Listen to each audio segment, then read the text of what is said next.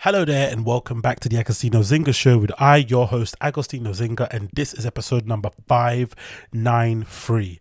That is 593 of the AgostinhoZinga show. I hope you are doing well wherever this podcast may be finding you. I hope you are doing well. How am I? Doing fairly good, all things considered. I have to be honest, bit of a hectic weekend, but you know, we keep it moving. Everything's going pretty smooth in my life for the most part. I had a little checkup this past day where I had to do a little asthma review thing. Every year the NHS sort of like gives you an update text if you suffer from asthma like I do, which is, I don't have the serious bad one. I have the sports related asthma where if I run or if I stay out too much and it's really, you know, the pollen count's really high, then it kind of comes about. But for the most part, it doesn't really mess up my life as much as it does to other people, where essentially if they don't have an asthma pump they may die. I'm not that bad, but it's still quite scary if I'm running or if I'm in a gym or something and I end up kind of having a real tightness of the chest. It does kind of, you know, worry you that you're going to collapse and stuff. So it's got nice to kind of get that review and kind of get that sorted and kind of have some reassurance that it's not as bad as you maybe think it was when you're in pain and stuff. So that's pretty decent. And then of course I get top up of my flipping asthma pumps, which I obviously swear by and live by, so that's always beneficial. And then what else I do? Then I went out again. I'm going to actually mention that also. But many other things I need to talk about. But I'm happy to be back in the podcast seat talking to you lovely people wherever you may be. I've been absolutely blasting the Calvin Harris album since it dropped, actually. I'm a real big fan of it. I know some people have a lot of bad things to say about Calvin Harris. Maybe it's too commercial and whatnot. But I think for me personally, I've been really lucky in that for whatever reason, I've grown up not really being closed off to certain musical genres, especially when you consider what I look like and whatnot. I tend to kind of be really open-minded to everything. And I think mostly that has to do with maybe my upbringing, maybe because the house I was in, even though my parents are really religious, for the most part, they did play a lot of like worldly music sometimes. Like that was not worldly in terms of like secular, but in terms of worldly, like we listened to everything that came on TV, especially if it was on like a free music video whatever channel, whatever it may be, on cable and whatnot. We just listened to it. My dad was also had a pretty decent album collection. I remember back in the day when you used to listen to that kind of music. My mum used to listen to some really cool music from Africa and stuff. So maybe that is the reason. Or it could be that because when I started to get into the whole scene and whatnot, the first thing I started doing was party promoting, and then quickly when you start party promoting, you start to realize that you can't book every single DJ because it costs an arm and a leg and you're never going to make any money back. So you start to fill up the spaces with either friends and family, or you just start to play yourself to kind of save some cash. And I remember when I started playing myself, that's when which is what, more than 10 years ago, that's when I really got the bug of just listening to everything. Like I spend hours, sometimes I wouldn't even have gigs, I just spend hours at home record digging, finding new tunes online, buying vinyls in flipping charity shop of like random records, playing them at home, sampling them, or no, like cutting them up and putting them as podcast intros from my earlier episodes. You might have heard me taking some samples of vinyls that I recorded off my phone and then clipping them and putting them into GarageBand and stuff. So I've always been really open to new music or just other genres that you wouldn't typically think someone like myself would be into. So I think that really helps with my taste level in general, because it allows me to listen to more, and then more likely you're going to be able to find some gems here and there. Even though music nowadays, word to what Tory Lane said earlier, it feels like nowadays this generation's music it's hitting as much as it was in the past, but whatever, innit? That's a story for another day. Well, it's a topic for another day. I really did enjoy Calvin Harris's new album. It really is phenomenal. It's annoying because I think Calvin Harris's album, similar to Beyonce's Renaissance, the singles didn't do that album any favors. Renaissance, right, by Beyonce, I think that Save Your Soul, so You Won't Break My Soul. So when I first dropped, I didn't really like it personally. I said already at the beginning that I thought it wasn't that much better than what Drake had done on his album. I didn't think it was like miles better than Feelings, but I just think Beyonce is more likable, and maybe that melody kind of sits more right because it just sounds like something you would have heard in the past. It sounds like an inner city record, whereas Feelings kind of sounds a little bit more dubby, a little bit more minimal, a little bit more tech house, a little bit more deep house, which doesn't have the best reputation. So maybe that's the reason why. But regardless, I think the first couple of singles, or maybe was it 4 singles that came out of the Calvin Harris Funk Wave Bouncers Volume 2, I thought the first few albums were terrible. Sorry, the first few singles were terrible. Then the one that really caught my attention, that made me think, okay, cool, maybe Calvin Harris has something going on here, was the track that's featuring, where is it? Why do I remember the track if I liked it so much? Where is it? Oh, it's the one featuring Offset. What's that one? That's the one here. I got it. New to You, the one featuring Normani, Tinashe, and Offset. That's when I suddenly started to pay attention. And I remember writing on Twitter thinking, oh, why didn't they just release that as a single? But then when I read out the names, I was like, oh, no wonder why, because those names, Normani, Tinashe, and Offset, aren't the like A list names that he'd want to the release singles. And I'm imagining when it comes to a Calvin Harris album, there's a lot of politics involved in, you know, hands you have to shake and backs you have to pat and whatnot to get certain people on the album or whatever, or how they have released singles. I'm sure there's some politics involved, so he probably couldn't put that as a lead single. But I thought New to You, track number 6 on the album, is way better than any single that came before that, personally for me. But then the album itself, the intro alone, that's like, what, I don't know how long it is. It's like 50 minutes, 50 seconds or something. 50 seconds. No, 40 seconds actually. It's really nice. It sets the mood straight away. It's sort of like, you know, you can imagine being like stranded on an island by yourself. Like, just this is the first type of music that plays as you just wash up on shore. And then it gets into New Money featuring 21 Savage, who absolutely rips it. Potion with a Dua Lipa and Young Thug is an impeccable combination. Young Thug's verse is incredible. We really do miss his voice, even though he's in prison or in jail now at the moment for pretty serious crimes, you know, free YSL regardless. But yeah, Young Thug's definitely missed his voice out there. I thought the Woman of the Year track featuring Calvin Harris, Stefflon Don, Coil Ray, and who else is on it? Let me press the actual, see if someone else is on it. Is I missed him? Stefflon Don, Coil Ray, and who else did I say? Chloe, sorry. And that's it. Yeah, those 3. I thought that was a really good album, a really good song, sorry. Then I thought it kind of fell off. I didn't really like the Obsessed coming after that track. I thought the sequencing on that was a bit weird. Then obviously the New to You, the track I'm a really big fan of. The Ready or Not track with Busta Rhymes is cool, but not really for me.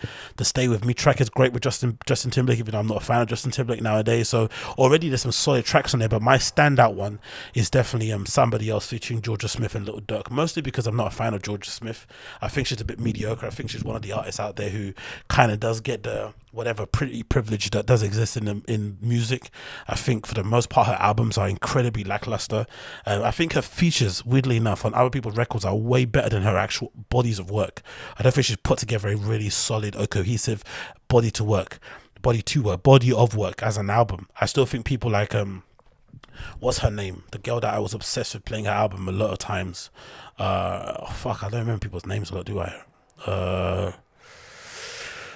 Something Rose, what was her name that I was playing a lot of it on the album here? Is it Ruby Rose? Not Ruby. Is it Ruby Rose? Is that her name? No, can't be Ruby Rose. What was the lady's name that I liked? Was it Ruby Rose? No, it's not. Ruby Rose is the model, right? Yeah.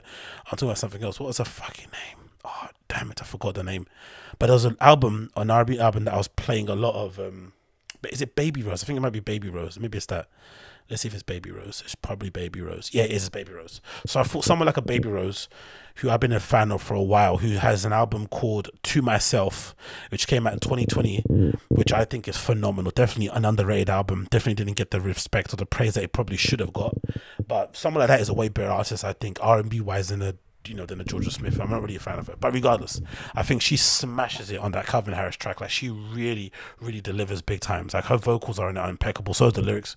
And then Lil Durk comes out with really a great bar too.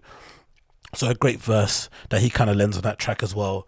And yeah, I just like everything about that track. I really do. I like the fact that they put effort, because I think sometimes in the past there was this thing that a lot of rappers did where they would just kind of phone in those kind of verses for those kind of commercial acts, and it wouldn't necessarily be a verse that even really spoke to the tune. It was just a random verse they kind of pulled out of their bum that they didn't use for their own album and put on the song.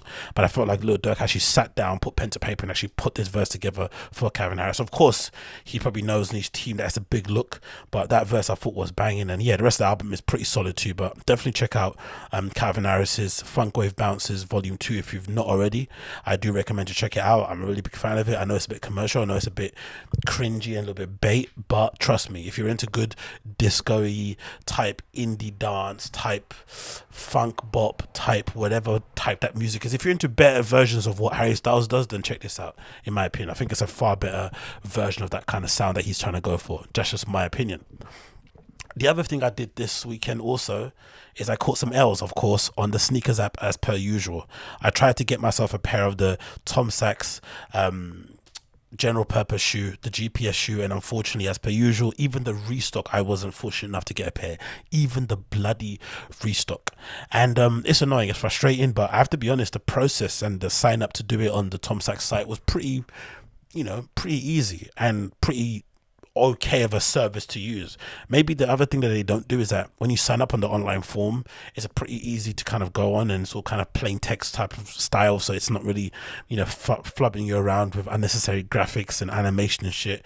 It's just the images of the shoe, and then no, it's just actually a page where you just fill in the form. It's not even an image of the shoe, so it's all plain text. You fill in all your details, location, size, blah blah, contact details, and they only contact you if it's successful, which is nice, because you don't get that kind of L email about, oh yeah, you didn't get the shoe, which is kind of worse than not getting it. Do you know what I mean? Like, it's kind of worse. I don't know why, because you look at the email, you think, oh, Tom Sachs emailed me, Tom Sachs store, and you automatically think, your brain, that you might have got a chance, and you scroll your eyes across to the subject line and it says, you know, unsuccessful or something. It's just a bit annoying, but I guess it's nice to be informed.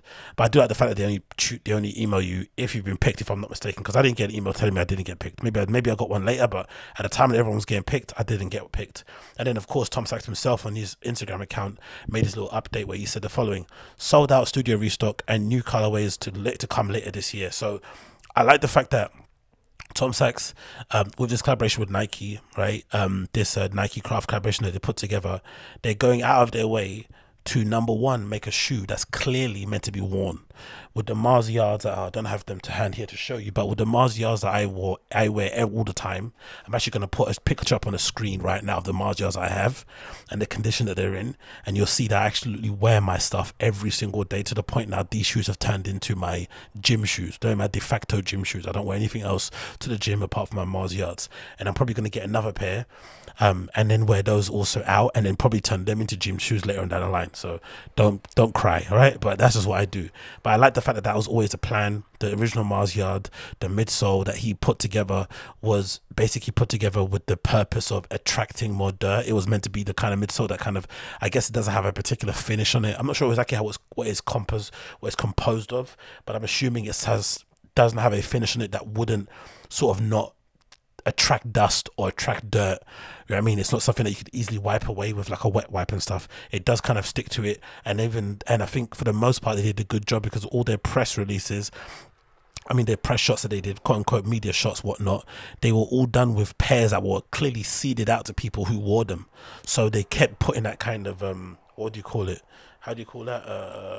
That subliminal message in your head that these should be worn. You never saw a picture of like some shiny influencer, you know, standing in some clubs or somewhere without bending them, looking cool. It was always somebody kind of working that was cool, or that was interesting, that was kind of at the forefront of their field, doing actual real work. You know what I mean? When they were kind of wearing a pair. So I think that kind of set the precedent. And they've done the same thing with this general purpose shoe. Even just in the name, this is a general purpose shoe. It's a shoe that kind of, you know, fit for general purpose. It applies across the board. And throughout the entire release, Tom Sachs has been saying, hey, these are going to be released plenty. There's going to be plentiful of these. They're going to keep coming out in different colors. I think we've already seen a yellow and a gray pair that's been leaked online and stuff. So clearly there's more colorways to come. And he's keep reiterating to everybody, don't pay crazy money for the resale, because I guess as flattering as it must be to see on StockX that the Mars yard that I have, the one that's absolutely beat up, it's nice to see on StockX that they are selling for a crazy amount. I think they're like, last time I checked, they were like 5k or something in my size. It must be a little bit disappointing, because you also want everyone to wear them. You also want everyone to have a chance to buy them. And I guess, you know, with his network and with his fan base, that covers kind of a wide breadth of people for the most part, because I think he's maybe, I would say, the number one kind of artist within the scene at the moment when it comes to streetwear. I think he's definitely surpassed somebody like a Takashi Murakami, or even like a Daniel Arsham. I think with the quality of work he puts in, with the fact that it's so kind of quote unquote accessible, with how he kind of carries himself, with the whole studio, I think he's definitely the kind of number one dude. So you can imagine the kind of people who'd want to wear them, right? They kind of cover a whole breadth. And I think I remember when they first dropped, the first thing I realized when I was in London, when I had my pair, was that I saw many people that I generally wouldn't see wearing those type of sneakers, wearing the Mars Yards, the original ones. And I also remember getting more compliments off of that shoe than any shoe I've ever worn. The only other shoe I got more compliments off of was when the first sort of like Yeezy 300s came out. And I remember, what did I have randomly? I might have had like the Turtle Doves. I don't know what I had. What Yeezy did I have? I had a Yeezy when it first came. I forgot which one it was, but I remember that being, maybe it was the Wave Run I'm talking about, the 700. Maybe it was one like that. When I originally dropped, I remember that being one of the shoes that I got a lot of comments from normies, quote unquote, who generally don't give a shit about fashion and clothes and shit, who were kind of giving me compliments saying, hey, this is a really nice shoe, man. I really would wish I had a pair myself. So I guess because of that, he's generally leading into it and not kind of catered it to the influencers and stuff. Because even when you see online, you don't see the usual glitterati of people like the ASAP Baris and stuff promoting this stuff, because they're not glitzy, they're not really flash, they're just, you know, they're a bit basic in terms of what they kind of look like.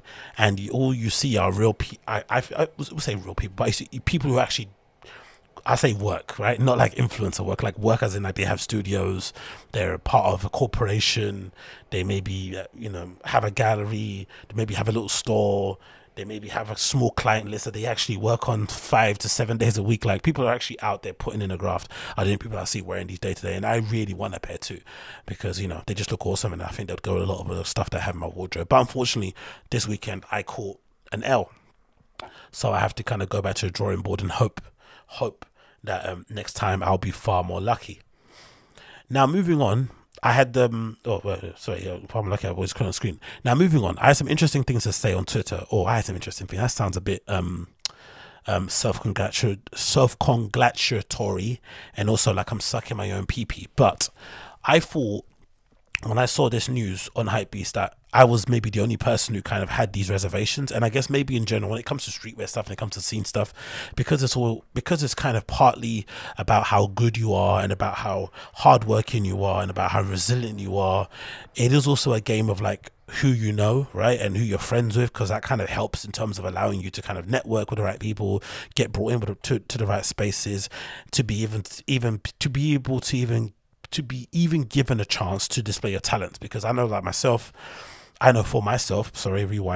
that I had a really hard time kind of breaking in, because when I first started, I was quite, I wouldn't say abrasive, but I was pretty hell-bent on annoying people, I would say. Maybe because I was just young and I thought I knew everything. I thought I deserved to fucking be Tinker Hatfield straight away. I thought I deserved to be Fraser Cook straight away. You know, those kind of dumb things that you think in your head, right? When you're like 19, you think you know everything, you think you can solve all the issues and whatnot, when clearly there's issues way bigger than what my level of understanding was. But there's also a kind of annoyance that I felt, that there was this real big, there was an overemphasis placed, I felt like, on who you knew. And it was too annoying to me, because I knew that I couldn't play that game. So for me, the annoying part was that I can't play that game, because it's just not in my personality to be like a suck up or to be like fake friends with people. I just don't have it in me, unfortunately, for myself. I don't take that as a credit and make myself think I'm better than anyone. I just can't do it. I always thought it was disappointing, because at the end of the day, that's not the most important aspect. You would imagine being actually good at what you do, being hard work and having some form of resilience should be the way forward, right, in that kind of field. But sometimes if you just network correctly, you can put yourself in a position that you don't necessarily deserve, and then work up to some sort of good enough level. So I guess because of that, people tend to not really share their opinions or really say what they actually feel about things. But obviously still, people kind of vote with their wallets, vote with their feet, and for the most part, whatever we're thinking, even behind closed doors, it kind of gets relayed in the open market. I mean, there's no hiding from that. But then when I saw this news, I was kind of a little bit like grossed out and disappointed. I'm not gonna lie about this. So this is courtesy of Hypebeast. It says the following: Tremaine Emory teases the return of Pyrex Vision, the resurrection Abloh Virgil Tears. Now, if you're familiar with Virgil Abloh, RIP the great, you would know that Pyrex Vision was Virgil Abloh's first dilly dance, or first dipping of his toes into fashion or into streetwear. Let's say streetwear first of all, and then he kind of led into fashion. But effectively, this is the first brand that he launched that caused a real big stir in the streetwear community. I think this was the brand that effectively made Virgil Abloh the kind of de facto enemy of the scene for the most part. I remember speaking to a lot of people when I was working at the place I was at before, where I sort of met Virgil briefly when I was doing that online streetwear course, and I was speaking to and this was kind of like after he kind of stopped doing this and was kind of launching into his fashion brand that he did Off-White and stuff for the first few seasons. Part of the reason why a lot of these other streetwear big dogs, who kind of then went out of their way to suck up to him when he was really successful at Louis Vuitton, why they were saying no to him to be part of the course that I was trying to get them involved in to be mentors, was because of the Pyrex Vision. They felt like Pyrex Vision went against everything to do with streetwear. It was priced really high. the inspiration from it was maybe a little bit, I don't know, surface level. I don't know what people thought, maybe the name, I don't know, but people just didn't like what he did there. They didn't like how he put it together. And I think maybe the rugby flannels also kind of rubbed people up the wrong way. The fact that he went and bought all these rugby flannels that were like 60 to I think $60 or something like that, I think he said in the interview. He basically dead stock, no, he basically bought them, whatever that was left, so that they weren't anymore, because I guess they weren't reissuing it with whatever that was left on the racks. And then he printed the Pyrex Vision on the back of the 23 and then sold them for $600, right? And this is also maybe the time that he was kind of being a bit of a troll online and attacking people, saying, you know, fashion is what did he say, design's a fresher scam or something. You know, he was just being a little bit of a troll and being a little bit being a little bit counterculture, right? And also just kicking up a fuss, which you should do. I mean, in a streetwear brand, you should be making t-shirts that say Pharrell can't skate and kind of winding people up a little bit. Do you know what I mean? That's the kind of name of the game, I think, a little bit, especially when you're starting to kind of cause a bit of a stir. That being said, the brand obviously got if I remember the name, was the name of the brand as well? Who was that? Was that ASAP 12? Was that ASAP Nas that gave the name? I don't know, but there was some sort of, so whoever started the name wasn't Virgil. I think they gave him this name for that, right? Or was it Off-White? Whatever it was, doesn't matter. Pyrex Vision, he did it for a bit. He had to stop it because the manufacturer Pyrex ended up, you know, sending him a cease and desist or maybe threatening to sue. And then that's when he shifted into Off-White. And then, you know, the rest is history. But me personally, I just think teasing a return of Pyrex Vision under the monarchy of Denim Tears from Tremaine Emery, I just think is a bit distasteful. That's just my own personal opinion. Now, there could be more to this story, and the fact that Virgil Abloh and Tremaine were clearly very close friends, they clearly were very close collaborators, and there's clearly more to their story that I don't actually know because I was never around those guys a lot. I maybe saw them together maybe once or twice, if that. So cool, understandable. But I just think the fact that this guy hasn't been dead yet for a year yet, it's not even been a year since Virgil Abloh untimely passing, right? The passing that touched a lot of people within, you know, streetwear, within fashion, within the wider community, within culture overall, and the fact that he was kind of like just about to start get into his bag in terms of, you know, his creative output and his work and his projects and stuff. It was a real shame that he passed in the way that he passed, especially because no one knew that he was going through his health difficulties.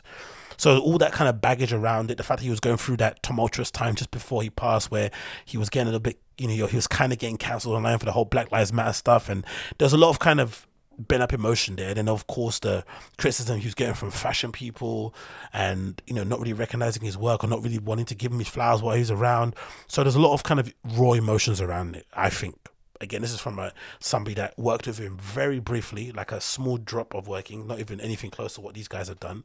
But even I felt that in terms of like, damn. And I remember being like one of the main guys who was like, I would say main guy's champion, but one of the people that was sort of like champion his name, and also kind of saying, hey, he deserves to be in these kind of conversations that they're putting him in. Even if you don't like his work, I still think he deserves to be in those kind of conversations, to the point where, if I'm not mistaken, that role that I actually took on to be like the co-producer of that online streetwear course, the whole reason why I applied to that company is because I got told by a little birdie that he was actually going to be the lead tutor. So I kind of wanted to do that course, knowing full well the contacts that I have, the knowledge that I have of the scene, that I'll be able to be a great resource and kind of plug some holes in terms of getting some cool people involved, but also that I get the opportunity to work next to this guy who had this, even at the time, I thought was a crazy output, right? His output was insane. It went against everything that I kind of was not taught, but sort of kind of learned by osmosis in streetwear and the scene, where you don't really, you know, show your work.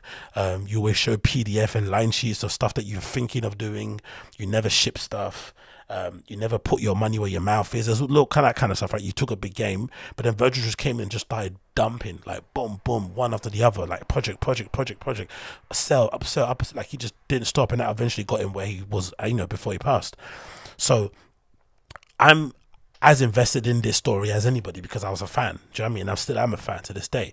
I still, you know, for the most part, when I'm about to do a creative project, I love to put on the odd Virgil Abloh interview in the background and just listen to it as I'm doing my thing. It's just something that I like to do. But I just think this is quite distasteful, my own opinion. Now, there could be more to this story. I'm sure you know, they've gotten permission for this. You know, we're looking on the screen now, our flannel kind of taking, you know, a bit of a nod to what Virgil did beforehand, that says Pyrex with the number 45, which is meant to be a nod to Jordan, his return back to the game. He saw the number 45, and then of course, you know, the original shirt had 23 on it, so there's that link, and then the tears at the bottom. And the name itself is pretty cool if you just think about it on the surface level. Pyrex Tears, I think that's a pretty cool name, but I just think it's distasteful, and I'm not really a fan of it at all in the slightest. I just think the guy hasn't passed, you know, his passing hasn't been long enough for those kind of things to go about. I know most likely he did get permission from the estate to do this, for sure. They're way more closer to Virgil Abloh's, you know, late wife and children and family members than I would ever be. So if they say it's fine, then it's fine. But I think as a fan, you're allowed to maybe raise your concerns and say, I just don't like how do you pronounce it? Is it posthumous, right? Posthumous releases. I just hate them. I think Prince was a big, Prince also agreed with that kind of notion, that he was never a fan of it, and then in the end they ended up kind of going against his wishes and trying their best to kind of tarnish his legacy by bringing out as many releases as possible after he passed. And I look at people like, you know, Jean-Michel Basquiat and his legacy, and how it's been, I think, somewhat ruined because of the licensing that was, you know, done to his work and his likeness. I look at the stuff with like Keith Haring and the amount of crap you see out there with people wearing. I look at the stuff leaving at some like a Piet Mondrian. The other day I saw some girl at some tech house party I went to wearing a jacket that, you know, some Piet Mondrian-esque kind of jacket, and I was like, does she even know, like, again, not in a kind of like, oh, using to metal sort of stuff, but come on, do you even know who this artist is? And his brand's just been cheapened by some bomber jacket you can buy in Primark. This is what you don't want to see. And I don't know if this would be maybe an agreement they already had. Maybe this is kind of one of Virgil's kind of last hurrahs in terms of like, you know, you would never think I'd be into this sort of stuff, but here I am saying, no, you know, take my stuff, rip it, make as many copies as you want, you know, make your own tributes. I don't care, you know, because at the end of the day, his name is still ringing off the back of this. But I just think in terms of tact and stuff, I wouldn't personally like this for myself. No, I personally just don't like it from afar. I just think it's a little bit gross for me personally. But again, who knows? I could be proven wrong. This whole thing could be tied to a project that is tied to some sort of community outreach thing. It could be going to unrepresented communities. It could be, you know, something that kind of leads to a bigger project that kind of touches more people and inspires more people. I don't know. I'm sure there's more to it, but if you're just going to put out 2 posts that I see now on the screen, one of them features an up-close picture of a hoodie with a picture of Caravaggio here that's been enlarged to cover the whole entire front, and then you've got another picture, of course, with the back of the flannel, and not give any more information than the Resurrection, Abloh, Caravaggio, Tears, and you've got returning with the 45. If you're going to be that vague, I just have to interpret what I see on the screen, and from what I see on the screen, I don't like it. It could be, again, I'm sure, because the Tremaine guy seems to be a fairly level-headed, rational, considerate, compassionate type of dude. I'm sure this isn't done with any sort of malice, so it's not a criticism on the guy at all. And from the times I've met him, he's only been nice, courteous, and, you know, good-natured, despite some of the people that he hangs around with being absolute cunts. Do you know what I mean? He's always been really, really nice. It's just, I just don't like this thing alone, and I think it's cool to say you don't like it without it kind of coming across that you're gonna ruffle some feathers or people are not gonna be happy and it's gonna, you know, tarnish your name and shit. That's just a bit lame. I mean, if my work is good, my work is good. It shouldn't matter that I didn't like a shirt, but I just don't like this collaboration. I just think it's a little bit tasteless for me personally, but maybe I'm in the minority. So I'd like to know what you guys think in the comments down below. Let me know what you think. Do you think the Pyrex Tears number 45, the resurrection of Pyrex Vision, Virgil Abloh's first kind of dip into the kind of streetwear scene, this resurrection that Tremaine is doing from Denim Tears, do you think it's tasteful? Do you think it honors his legacy? And maybe I'm talking completely out of my ass and I don't know what I'm talking about. Let me know in the comments what they're saying here. And Hypebeast comments are not the best comments to kind of, you know, glean on, because they're usually overly negative. But let's see what they say here, because I haven't actually read them. What they say. The Hypebeast comments is the following: recycle the dead, milk the dead, with 16 upvotes. And then the comment that replies on it said, nothing like making money off your homie that just died less than 8 months ago. Yeesh. Okay, I didn't put it that harshly, but hey. Another person says here, the term turning in his grave doesn't apply to Virgil. The guy's been turning so much it's more like a washing machine. Ouch. Another one says, my guy discovered basic ass Caravaggio and thought it made him a creative clownery. Now at the time though, when Virgil did the Caravaggio hoodie, it was pretty cool. I remember seeing it. I remember seeing that shoot that they did with ASAP Mob, and the whole video around it was really cool. Let's not lie. That whole fashion film thing that he created with them was brilliant. I thought the hoodie was really sick, and I thought the t-shirt was sick, and the shorts. I liked everything about that. And I remember seeing a performance of, was it ASAP Rocky? I don't know what he was performing. This not what he was wearing. It was like an old one when it first dropped. I think he was wearing the all white ones that wasn't even maybe available for sale. I'm not too sure. There was a white one, maybe it had white font, and I thought that looked disgustingly good. So that was pretty sick at the time. But maybe now it's a little bit lame because everybody essentially copied what Virgil did. That's the irony of it. It's been done so often that kind of like, what was the artist that I like that did that sort of similar painting?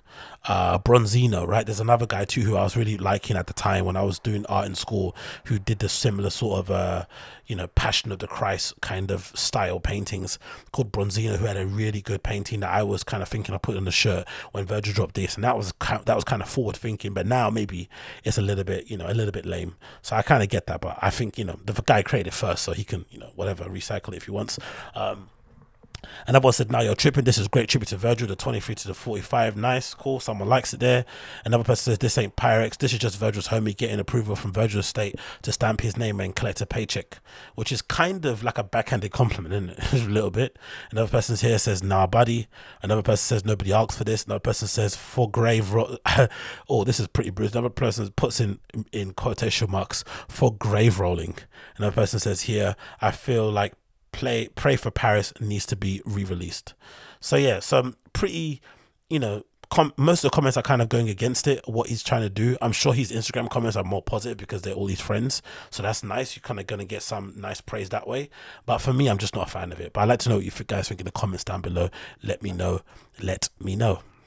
Oh, actually, you know what? I haven't spoken about my glasses, have I? I'm sure some of you have noticed the change in the glasses that I usually wear, because usually when I'm doing my podcast, I have these white, what are they called again? Oh, I forgot the name of the shape of the glasses. I'll try to put up on the screen if I remember the name. But regardless, they're like a Kurt Cobain style, round glasses that I wear that have sort of like a white frame with black lenses. And they've been doing me pretty, they've been serving me pretty well. Or I think they're called clout glasses, clout goggles, I think, at the time, because when they were sort of really popular, it was 2015, right? That kind of Playboy Cardi era. They kind of called them clout glasses because people just wear them for the sake of wearing them, because they were cool and trendy, and people wanted to pretend like they were into flipping Nirvana and whatnot. But then over time, other things kind of took over, and I just kind of wear them to be kind of ironically silly because they're ridiculously lame and they're not the coolest thing to wear anymore. But I just think it's quite funny for me to sit on here criticizing things in culture, calling out things, saying this is crap, saying this is good, when I've got the most basic bitch kind of glasses on that of all time. So whatever. Now I've got another pair of glasses that are probably a little bit more on point with what's going on nowadays in fashion with the whole like Y2K trend, and these are essentially a copy of a pair of Balenciaga glasses. I'm not sure what the name of them actually are, but I actually plan to hopefully get a legit pair of these Balenciaga glasses when I eventually do get paid. But this is essentially like a copy of them. I wait to see if they fit my face, because I have a very round face. Even when I was really, really skinny, my face doesn't really hollow out as much as I'd like it to. I would like more aggressive flipping cheekbones, like a flipping ID or Vice or Days magazine kind of model. But unfortunately, that's not in my nature. It just doesn't happen to me. It gets more obviously square, but it just doesn't suck in as much as I want it to suck in. But anyway, we move. Imagine that the surgery where they can make you have like sucked in things. I remember that'll be mad, innit? Maybe they just exaggerate the cheekbones, but I don't think they can make it go indent. Doesn't matter. Moving on. So when it comes to glasses, my number one, my face is really round, and number one, I have a really big but also a small face. I think this bit is small, but for some reason the radius of my head is huge. So not all glasses suit me. Like for instance, Wayfarers, right? Typical Ray-Ban Wayfarers, right? They just don't fit me. I wish they could look good on me. I remember seeing Casey Neistat's early vlogs and him wearing a pair and doing that whole spray paint thing that he does when he scratches off the paint on the front, and it looks sick, and I really want that for me. But when I put them on, they just don't suit my face, unfortunately. So I have to kind of get really big kind of framed glasses. And fortunately for me, in the recent years, it felt like everybody was making like oversized glasses, like glasses that were just kind of 3% bigger. I'm taking a Virgil Abloh kind of 3% rule. They kind of made them a little bit bigger, and that kind of grandiose sort of like Hollywood anti-paparazzi sort of frame came in, where you can kind of hide behind these massive shields on your face. So that kind of helped. But when I saw these glasses, I thought, oh, these are a little bit more, I would say in the style of like an Oakley, right? A little bit more of an action sort of like, you know, ready to run, ready to flip in, jump on the latest bus, to go to the trendiest area, to go into the shop and buy the whatever drink everyone buys at the moment and go and dance side to side. Generally, they look a little bit fast. So you imagine these kind of fast wraparound glasses wouldn't necessarily fit me or suit me. But I think, judging by what can I see on the mirror and stuff, they suit me pretty well. They look pretty decent. Not the most amazing in the world, but for what they are, for them being like a pair of what, $3.50 or $4 copies from AliExpress, they're pretty decent in terms of getting the look across. And now they make me a lot more confident when I want to then go out and buy the actual legit pairs from Balenciaga, which I'm definitely going to get because I want the other colors. Because as much as I like the silver color, and I got another pair also. I got this pair. Where is it? Don't tell me. Okay, yeah, I got these. So I got this one. This is sort of kind of like an Oakley style kind of glasses. And then I've got these ones also that I want to show you. That I got too. So I've got take these off. And then I've got these kind of more wraparound. These ones I think most of you have kind of seen people wearing these sort of glasses. So what do you guys think of these sunglasses, this whole Y2K trend, which obviously is a nod to, you know, the early 2000s fashion. Think of, you know, Von Dutch studded belts, you know, baggy jeans, small t-shirts, almost crop top style. Think of very kind of a cut and paste sort of like tattoos. Think of really trashy Eurotrash type of music. Think of loads of lights, loads of colors. Think of that kind of stuff, right? And this is where you kind of get. So I want you guys to let me know in the comments below, what do you think of this trend?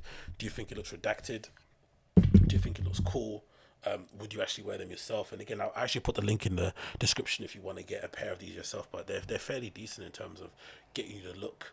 But again, the real is always better than the fake. So I'll definitely end up getting the legit pair to kind of see how they work. But for somebody who kind of finds it very difficult to get some decent kind of sunglasses for themselves, I'm really kind of happy with how these look. So yeah, not complaining. Not complaining in the slightest.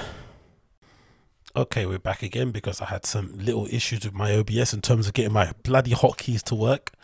So if anyone out there that's using Macs and they're using OBS and they have hotkeys enabled, I've gone through a couple of threads and tried to kind of make it work, but it didn't necessarily sort out the issue. If you have any solutions that aren't changing the hotkeys to Q, D, and M, that aren't kind of reapplying the permissions, because I've done all that, run off all the basic kind of troubleshooting methods. If there's any other things out there that I've missed in terms of hotkeys and OBS, please let me know.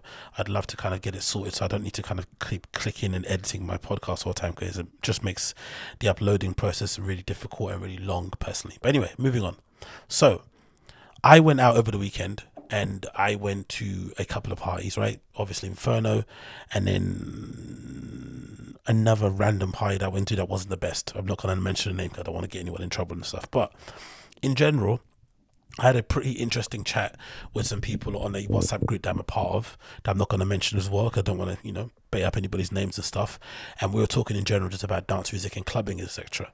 And the conversation somehow steered itself around queer spaces and kind of, you know, it's amazing parties that whole scene is putting on. Anybody under the kind of queer LGBTQ plus community, I feel like in London is really smashing it. I feel like they put on the best productions in terms of a party, you know, kind of in a quintessential way where you kind of get dressed up, you make an effort. I don't make an effort, unfortunately, but you know, people that actually do make an effort, put makeup on, pick amazing outfits.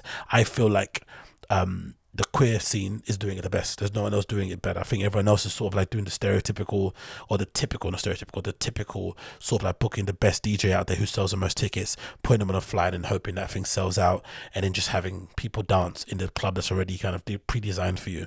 But at least with the queer scene, they're actually, you know, going in with their own people. They're essentially, in some cases, they're hiring their own security staff. They may be retraining the ones that are already on board, or giving them some guidelines of how to kind of treat their patrons. They're trying to change the interior of the space that they're using. They're coming up with cool concepts. The one I went to recently just had this idea about how like a strip club thing. They had dancers dancing on a pole, and they had this fake money that you'd give that could be exchanged for tokens. Like some really cool and interesting things kind of going on with how they kind of view clubbing in a way to kind of go out there and enjoy yourself in this quote unquote dance music scene, right? They're doing some cool things. But obviously with this kind of success comes people like myself, right, who you would describe as a regular cisgendered male, right, a regular straight dude, or some will describe me as a bro, which I don't think I'm a bro. I think that's a bit disparaging to describe me as a bro, but also I don't think being described as a bro is a bad thing. I feel like there's too many of these sort of like derogatory terms being thrown out there. I think for the most part we are all kind of all one, because you know, when the clubs close, when the government come down and it's like a pile of bricks, we're all gonna cry. Do you know what I mean? It wouldn't matter if you're a tech house bro, or if you're a, you know, a queer person that kind of parties at these events I'm talking about. You're all gonna feel the effects of it. So I feel like we kind of have to move to a more unified beat of a drum, personally for me, but you know, that's unlikely going to happen. But anyway, moving on, I feel like with the success of those kind of with the success of those parties in those scenes, it's only going to invite more quote unquote normies, more bros, and more people that don't exactly ascribe to the lifestyle choices, or to the lifestyle, or to the sexual preferences, or to the identity that all those people do, you know, subscribe to. So with that, I feel like there's going to be there's going to need to be more conversation around conduct and how you behave in those spaces. Because even for myself, being an avid fan of techno, being an avid fan of DJing culture in general, being an avid fan of dance music, being an avid fan of music, and being somebody that was kind of my first sort of dilly dance into dance music scene and nightclubs and whatnot was through disco, sorry, not techno, disco. That was my first kind of dilly dance into it. Italo disco, indie dance, new disco, all that stuff is what I kind of got into. And if you listen to those sort of tunes, they're very GAY, right? They're very kind of out there, they're very outlandish, they're very loud. I remember going to the first horse meat disco parties when they were launching. Obviously was an addict of the Love Fever parties that they put on back in the day. RIP, if you remember. If you know, you know Love Fever, one of the best sort of disco nights out there. So I'm very familiar with that whole entire scene and its history. I'd read up and watched many documentaries about the whole disco scene in the early 80s, especially New York, with, you know, the esteemed clubs like, you know, Studio 54 and whatnot going forward. So I'm very familiar with that. And of course comes with that the whole entire sort of LGBTQ plus umbrella. You could say basically invented that entire genre. Some of the biggest DJs in that scene were essentially gay or identified as queer. So clearly I'm aware of that whole thing. But even for myself, going into predominantly, I would say, queer spaces, LGBTQ plus spaces, there's been a little bit of a mind shift in terms of how I conduct myself, because I know that I'm the guest there. I know that this party isn't made for me. It's made for people that, you know, for the most part don't feel comfortable or feel seen or feel accepted or feel welcomed in kind of conventional nightclub spaces. So they create these other nights that they do in unconventional spaces, or spaces that aren't necessarily taken up by the regular sort of person, so they can feel safe in their, you know, safe space, quote unquote.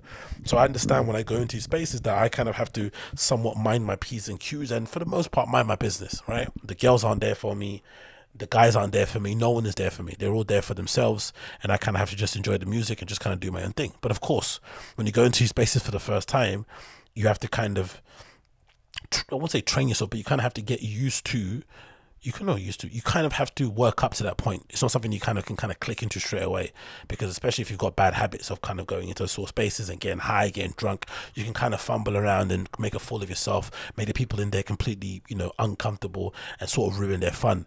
And I remember for me, the first time I sort of noticed that was when I maybe went to Berghain, maybe the first or second time on my own. I think when you're with friends, you don't really notice things, you're just kind of in your own little scene. You're kind of, or when you meet friends there in a kind of club like Berghain, you tend to just sort of make your own party. You're not really seeing people, you're just kind of doing your own thing with your own little group and having a whale of a time.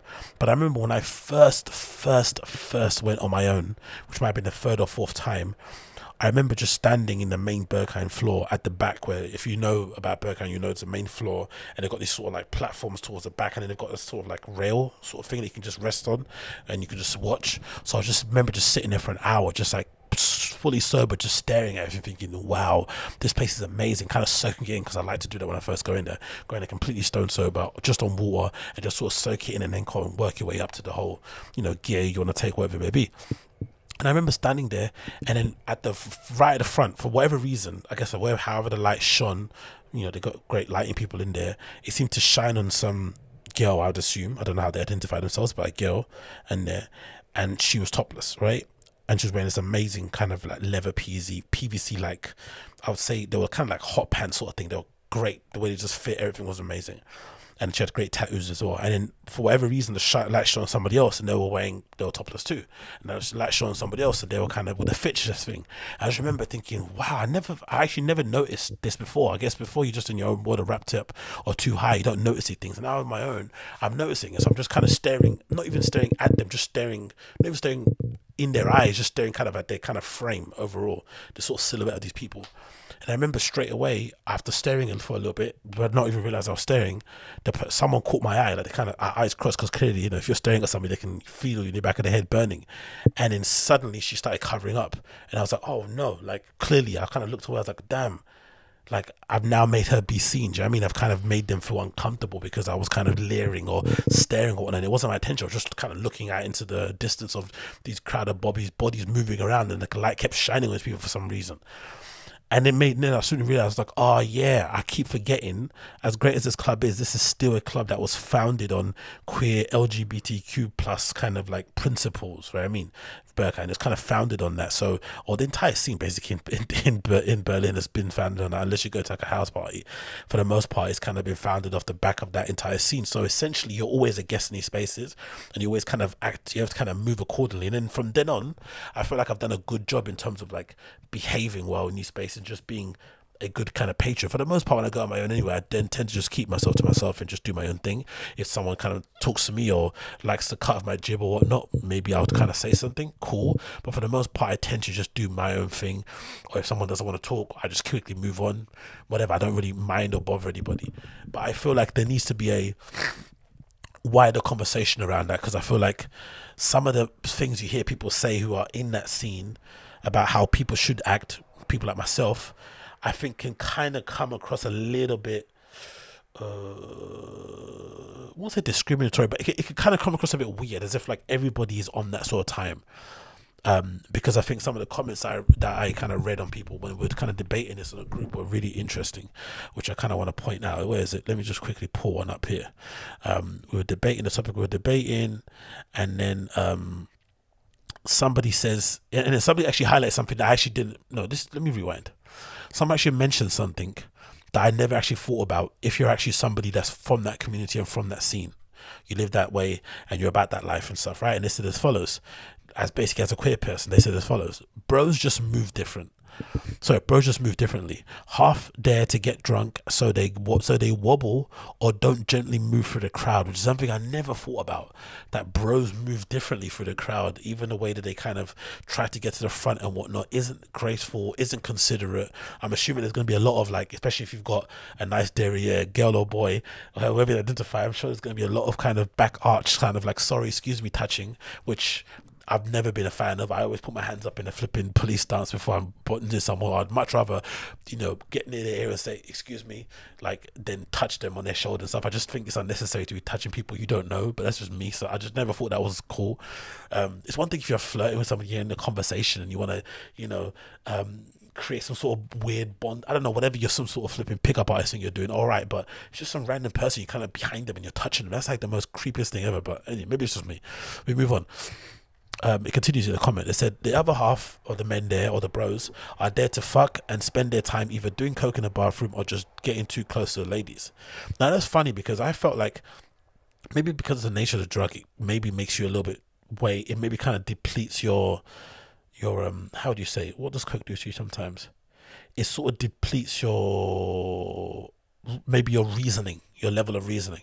You don't reason as well. You kind of rush to conclusion. You always kind of like, you maybe go to the nth degree, and for some people it makes them incredibly horny.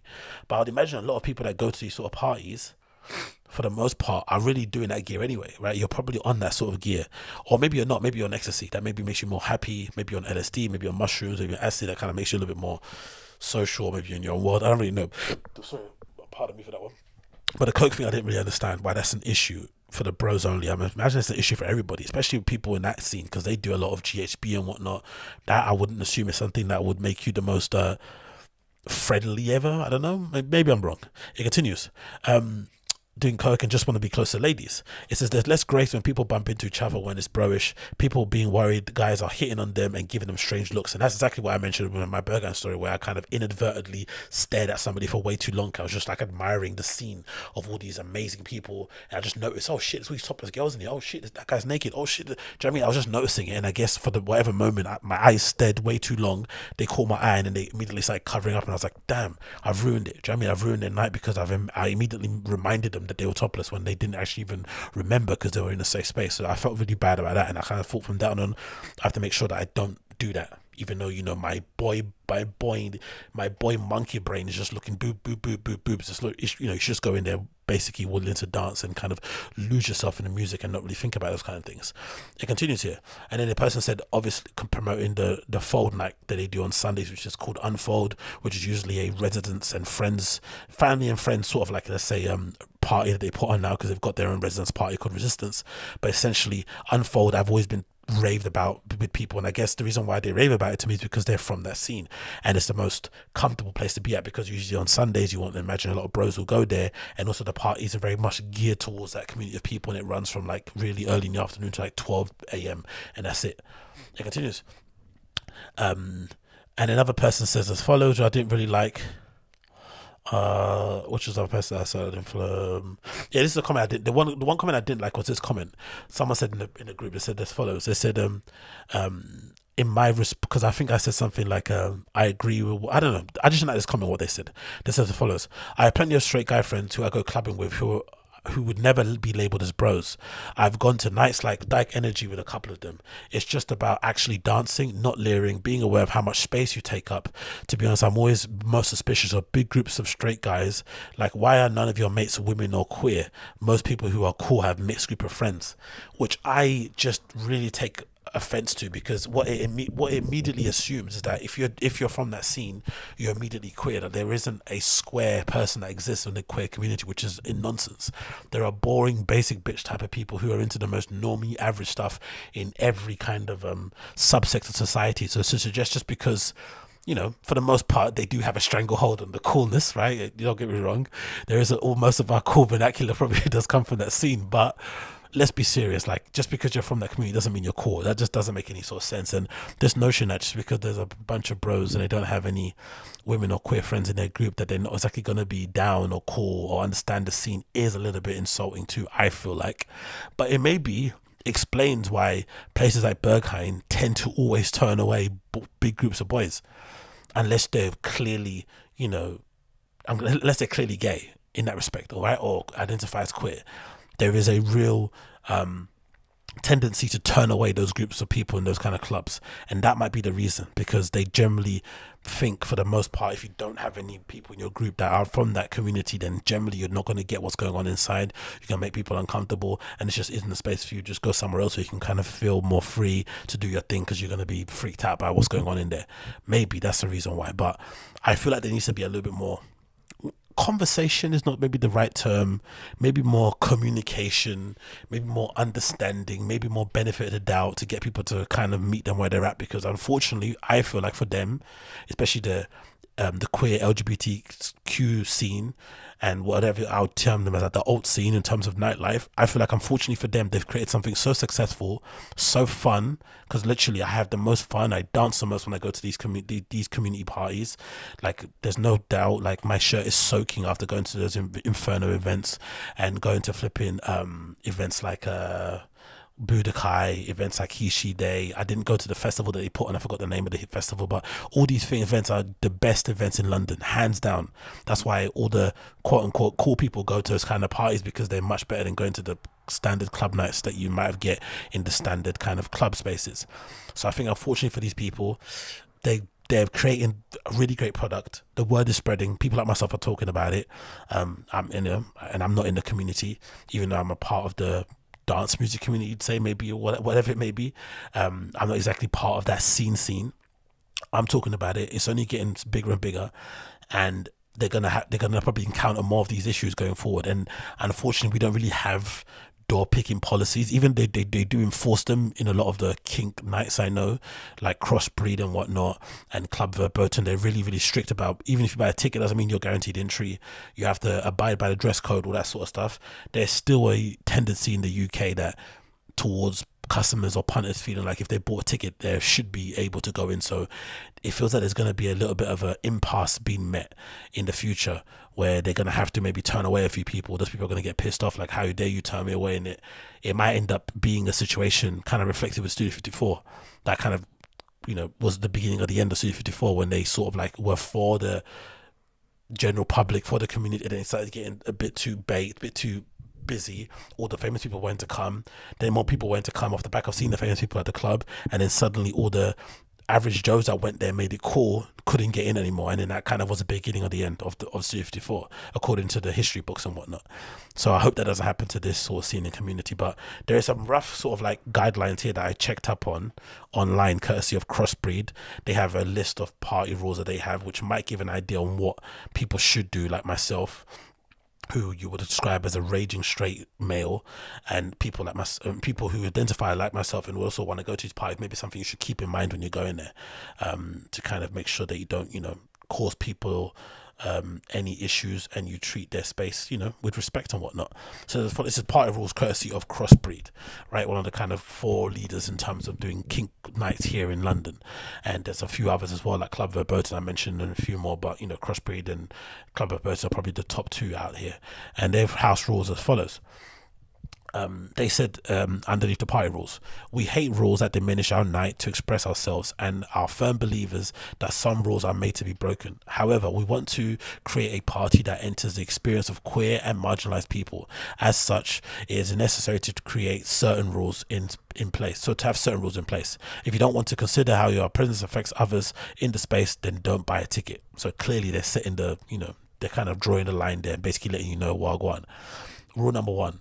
We are queer fetish party, and you should dress accordingly. You could also apply this to Inferno, to be honest. You know, I'm actually lucky that I get into Inferno dressed the way that I am, but it is pretty, for the most part, everyone does kind of go for it. They don't mess around with the outfits, flipping Crossbreed. Sorry, Inferno and Crossbreed. Crossbreed probably more, but Inferno definitely. Introverts and extroverts are welcome alike. We just ask you to step out of the realm of social conformity. As a general rule, if you can get out of the bus and not have people turn around in shock, you probably won't get in. Entry will be denied to those who have hairstyles and outfits which are deemed to our team to be cultural appropriation. Wow, I didn't know that. Strictly no fancy dress. I like that. And if you need to further inspiration, there's plenty on our website and Instagram. No photos on the dance floor or in the play area. Please use wellness sanctuary in bathrooms or smoking area to scroll Instagram to text your friends. That's another thing I noticed too about Inferno and other places like that. For as great as parties that they are, for as many people who go out dressed with the most outlandish and forward-thinking outfits and quote-unquote crazy outfits that you would see, there's a real lack of phones on the dance floor. To the point where when I was recording some content that I kind of uploaded on my YouTube, I think you saw some clips and stuff. When I recorded those videos, those were the max I could record. The first couple of times I went, I didn't know you couldn't record videos. And immediately people were saying, no, someone came in there to me who was a kind of wellness person. Hey, people are getting freaked out that you're recording. I was like, oh, I'm just recording the party. I'm not trying to record anybody and expose their details. I was literally just pointing upwards and kind of cutting people's heads off. And that was still an issue. So for the most part, people don't even use their phones, even in a place where they kind of, you would imagine they would, because they look all amazing, and you imagine they want to, you know, capture the moment and stuff. They're all just living in that moment and enjoying the rave, which is really, really impressive, because it's very much so something that I kind of see a lot when I go to Berlin, right? It's something that's kind of normal. But in London, you know, for the most part, you go to most raves, everyone's kind of got their phone out waiting for the drop and to put on their Instagram stories and record shitty videos. So it's nice to see that being sort of like put in as a rule, like no photos on the dance, no pictures, no phone use on the dance floor. Go to the side or whatever, you may be on the toilets and use your phone, but don't do it on the dance floor. I love that. It says as follows. We operate a strict no photos rule. Your phone's lenses will be covered upon entry. Our house photographer will be floating around if you would like your photo to be taken. Again, asking permission. They'll always ask consent beforehand. If you don't want your image to be used on cross-breed promotional purposes, please do not give consent having a photo taken. You may withdraw your consent at any time. Please just email us. So clear, open line of communication there in terms of pictures. We have zero tolerance policy on harassment of any kind. If you witness harassment of somebody that makes you feel uncomfortable, please let one of our armband wearers know, and we will deal with the perpetrator. Armband wearers will be wearing light up armbands and are all wonderful and welcoming. So clearly, again, all that stuff being said out there.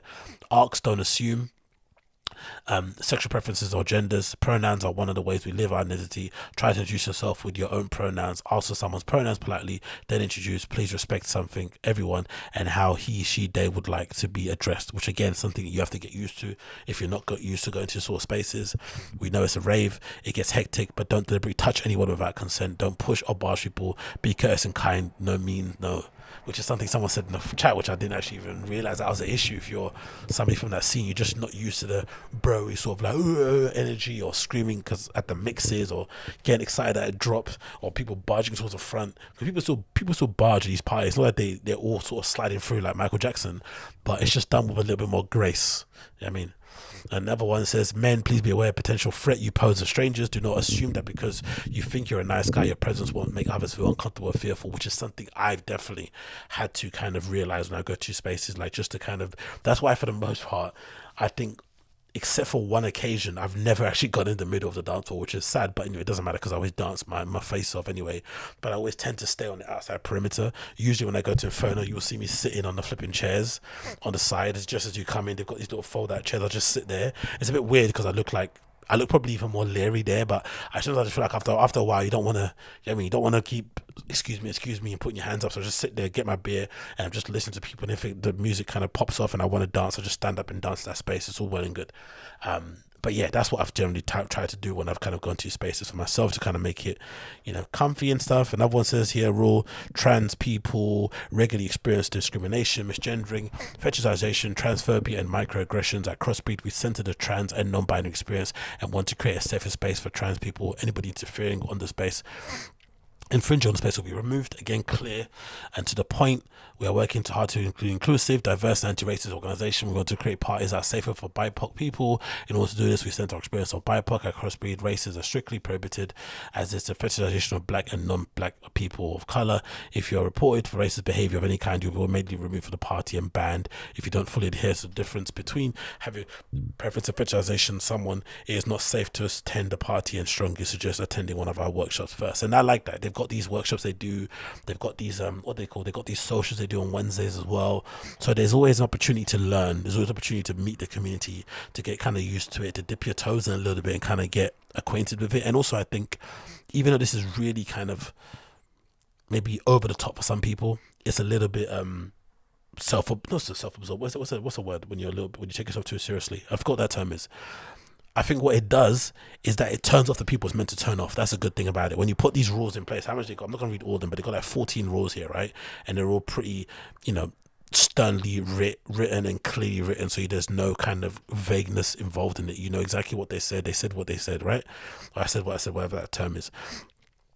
It does turn off the right people. The people who get annoyed by this and think this is too much, too many rules, it's not fun, it's not free, I feel like you're telling me off, blah, blah, blah, I feel offended, I feel attacked.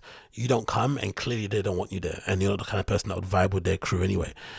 So that kind of makes sense. So this in a way, even though, like I said before, we don't really have door picking culture in the UK, this kind of is a good way to kind of be door picky, because you set the precedent already with the Instagram account, with the photos they post up on there. If you're not comfortable with the people you see on that feed, you probably will be turned off and not go and maybe unfollow the account. And then secondly, they've got these rules that they put in place that they're always reminding people about: code of conduct, party rules. So it's a real good way to sort of like set your stall out and make sure people know what will go on. Another point here, number 10 says ableism of any kind will not be tolerated. People create spaces for people with disabilities. Be conscious of our community and very neurodiverse, and that doesn't mean your behavior is wrong.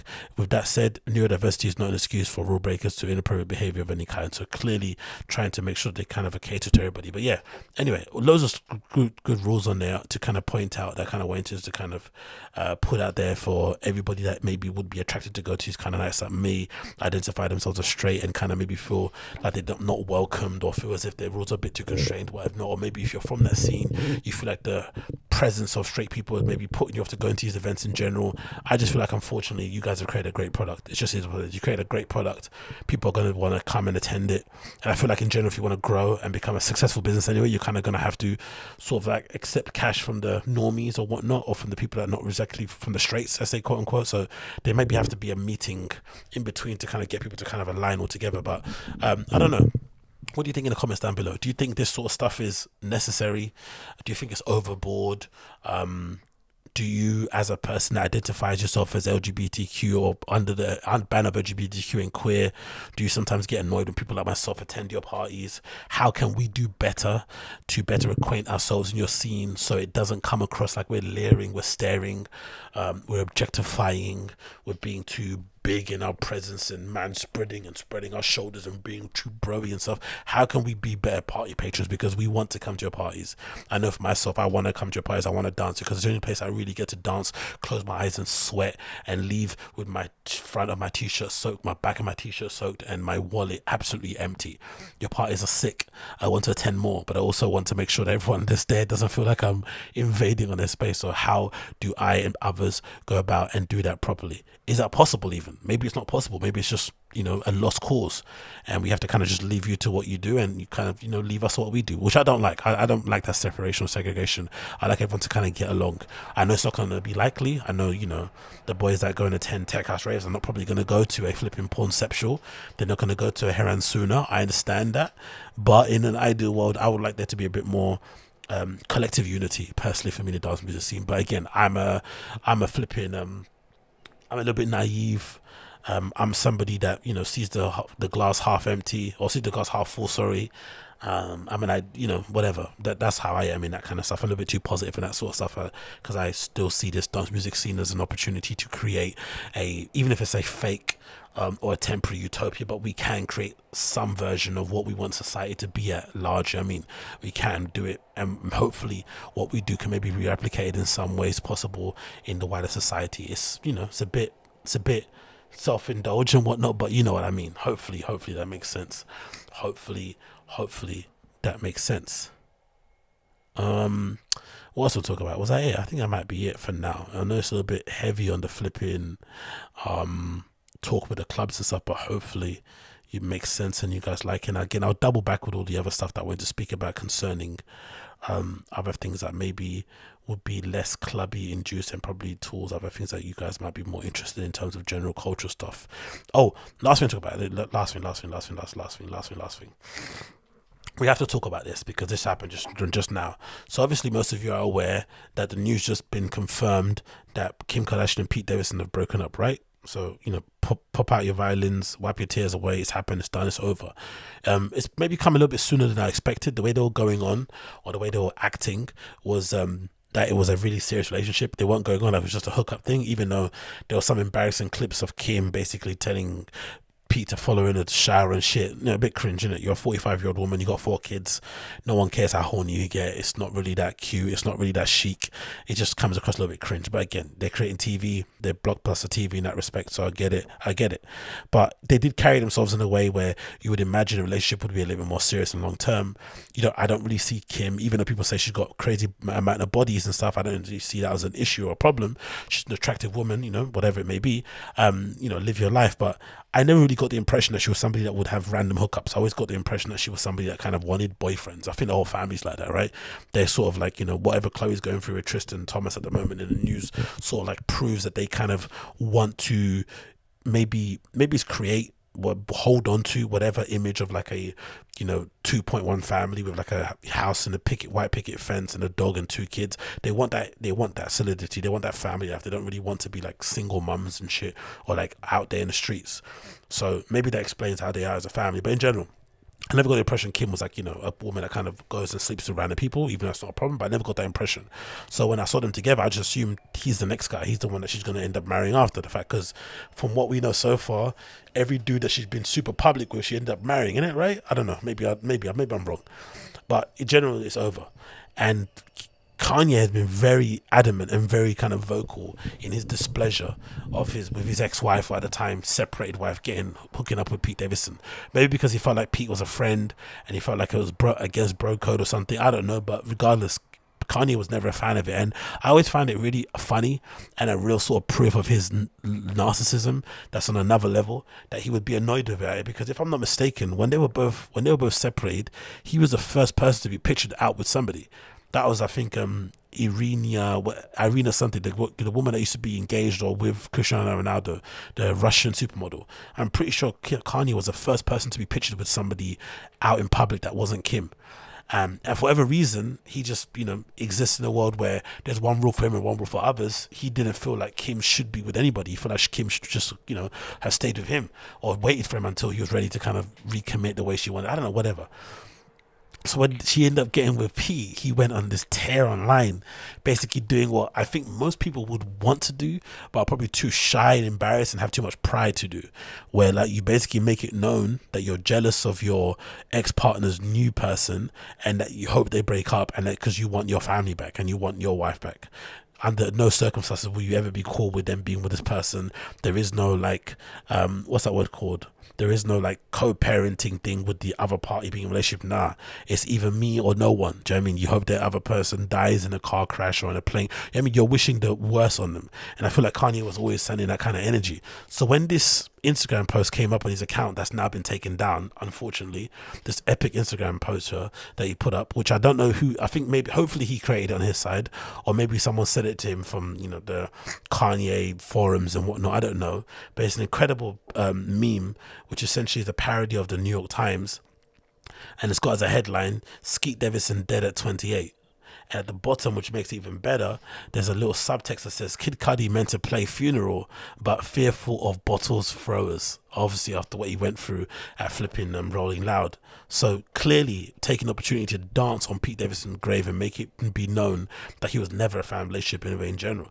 And I think it's funny because, like I said, I think most people are thinking these sort of things. Most people who love somebody, and especially if you have kids with somebody like that, you would probably have these feelings, especially when it's so new, the breakup. You definitely have a feeling of like, I can't get over this person already as a person, right? As somebody I was in a relationship with, and now there's this other person that's involved. Especially if you're a dude, you have this weird, I don't know, possessive sort of thing in you where you feel as if like somebody else lying next to your wife is just a complete betrayal. But at that point, she's not really your wife, and that you're separated. But I don't know, dudes have this weird possessive thing when it comes to women. But regardless, you just take it as an affront. You take it personally, you think it's an insult to your manhood, blah blah blah blah, and you're never really cool with it. The guys that are cool with it are fucking saints, but for the most part, most dudes aren't, especially when it's new. You kind of have to give it time, maybe get to know the person. You see they're great with your kids, then maybe you might simmer down, but for the most part, guys are never cool with it. So I think he was just basically acting how most guys would act in a situation if they were Kanye West, if they have $1 billion, if they had a reputation of just saying what they want. If they were known as being a little bit crazy, whatever it may be, they would say and do exactly what Kanye was doing with Pete Davidson, or kind of doing Pete Davidson and Kim, I think, going forward. But it's hilarious, it's distasteful, it's done in bad, it's done in a bad spirit. It's not something that you would really say is very Christian of him in general, but Kanye's not been afraid to say he's not the perfect Christian. He's a flawed individual, and he's always going to do what Kanye's going to do anyway, so it just is what it is. But I thought it was absolutely hilarious that they take the opportunity to really dance on Pete Davidson's grave. And some people are hypothesizing that this Skeet Davidson thing that he did at 28 isn't him wishing death on Pete Davidson. It's actually him saying the name Skeet Davidson has now been put to bed or put to rest because he's no longer in Kanye's purview, because the relationship with Kim's over. He only cared about calling him Skeet because he was with his ex-wife, and he doesn't want anyone to touch his ex-wife because that's his wife, that's the mother of his children. So maybe he's saying, hey, the name Skeet's over, one final kind of kick, as you're down on the ground. And of course he kind of kicked flipping Kid Cudi in the head too with the with the insult of the bottle throwing thing. So clearly there's still issues going on there behind the scenes. But yeah, whatever the hype, whatever the theory is, I thought it was fucking hilarious. It was a great meme, great times as well in terms of the announcement, just happening maybe a day before, or maybe it was on the same day. I'm not really sure the timeline, but regardless, Kanye is an absolute legend. I love the pettiness of it, and love the fact that he's not afraid to wear the pettiness on his shirt, as he should, because if you've got FU money, you should be doing FU things. Like I've said before in this podcast many times, people with fuck you money don't say fuck you enough, and Kanye just keeps saying fuck you to society and fuck you to the general decorum that we kind of all live and abide by because we have to, and just does his own thing, and I absolutely love it. I absolutely love it. Anyway, that's been the Agostinho Show, episode number 593. Thanks again for tuning in. It's been a pleasure to have your company. If it's your first time checking out my show, you know what to do. Smash like, hit subscribe, leave me a comment down below. If you're listening via the podcast app, you'll hear a nice little tune of the day. I think the tune of the day, you know where it's going to come from. It's going to come from the Calvin Harris Funk Waivers Volume 2, whatever it's called, Funk Bounce, blah, blah, blah, whatever term is, right, the album title. You'll hear that coming up soon. And if you're watching via YouTube, you won't hear anything, unfortunately, because I don't want to get copyright strike. But thanks again for checking me out, and I'll see you guys again very, very soon. Take care, be well, peace.